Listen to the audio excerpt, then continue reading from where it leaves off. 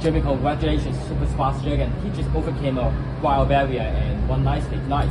Yeah, he's a horse that needs a little bit of luck because of his racing style, but he was pretty unlucky on IJC night. Didn't have everything go his way that day, so good to get a bit of luck today. And like most horses in Hong Kong, they need a little bit of time to adjust, and he's getting there now. He's given a good ride, and hopefully he can go on with it.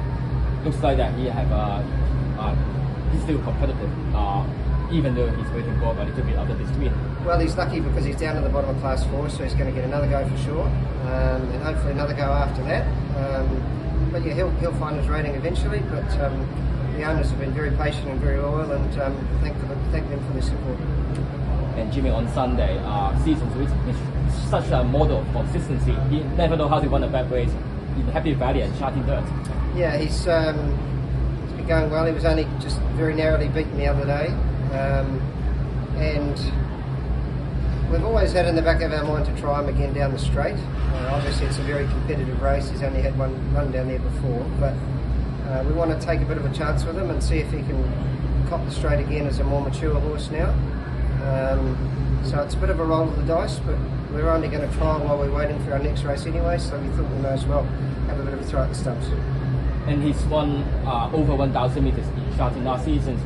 Was pretty good as well, actually. Yeah, he's worked his way through the grades. He's off a high mark now, just about at 100. But yeah, hopefully he can continue to progress. It's a very tough field, as you would expect, but he heads there in good form, and hopefully he can run well. And the horse will have a new rider too. Yeah, Chadwick's going to ride him. The weights have obviously been compressed because of the handicap, and there's a couple of high-rated horses up there, but we're happy to have Chadwick on and looking forward to Sunday. The horse was really fast over here in Happy Valley.